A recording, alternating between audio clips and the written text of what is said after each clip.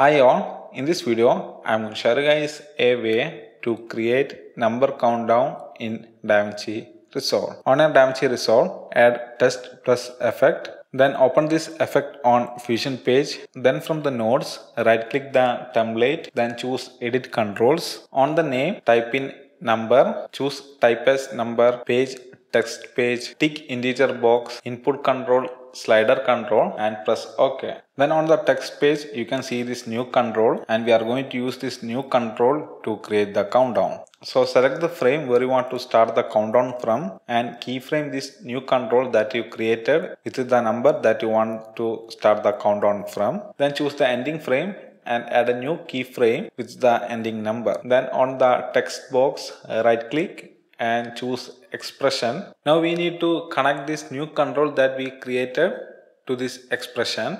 For that, on this expression, click the plus icon and drag to this new control. Or you can directly type the name you added to the control or over your mouse over this new control and on your DaVinci Fusion's bottom left, you can find a name. Just type in this name on this expression. After writing the name, press enter. That's it. Now you can see that your text is showing the countdown and this countdown is based on the keyframe that you created. And if you want to add some type of text in front of this countdown, you can do that. So to do that, on this expression, add double quotation, then type the thing that you want to type in, close this double quotation and add 2 periods. That's it. That's how you can create countdown on your DaVinci Resolve. I hope you guys find this video useful. If you do so, hit the like button and don't forget to subscribe.